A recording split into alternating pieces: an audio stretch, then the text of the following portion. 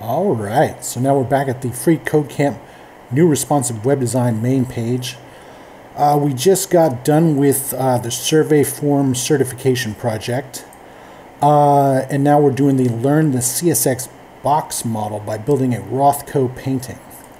All right, every HTML element is its own box with its own spacing and a border. This is called the box model, okay? In this course, we're going to use CSS and the box model to create our own Rothko-style rectangular art pieces.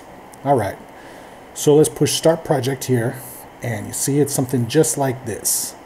And if you don't know what Rothko is, this guy named Mark Rothko that made paintings from the 30s until, I think, 1970. And here's some of his style of work.